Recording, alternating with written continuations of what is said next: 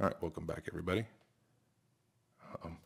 Trying to ignore the guy chopping wood next door. So if you hear it in the recording, I apologize. As I mentioned in the last video, we're going to go over the external resources that we'll be using. If you've done any recent projects or videos with us, most of these are going to be familiar, if not all of them. First, we have Bootstrap.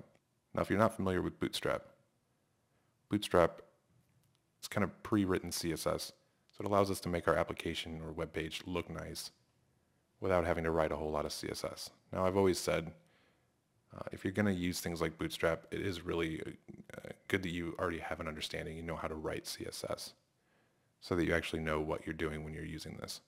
So for the purpose of this video, we're just going to use the CDN link, which you can find here by clicking on Get Started, and you'll see them here. Now these might look a little different than the ones I'm using on GitHub, but they should work just the same. Next we have jQuery. If you're not familiar with jQuery, jQuery is a nice library for writing JavaScript easier.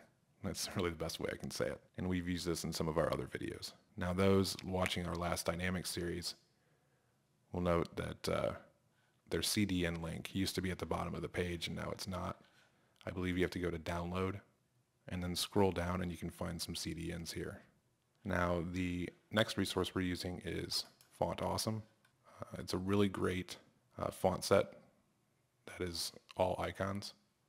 It allows us to make nice slick icons very simply. And again, we're going to use the CDN link, which can be found on Get Started, and it's right here. Then for our code editor, we're going to continue using Aptana, which you can download for free here at aptana.com. If you're not familiar with Aptana and you haven't done many of our recent videos, if you go over to YouTube and find the Developing a Dynamic Website 2014 Extras, I walk you through how to set up Aptana.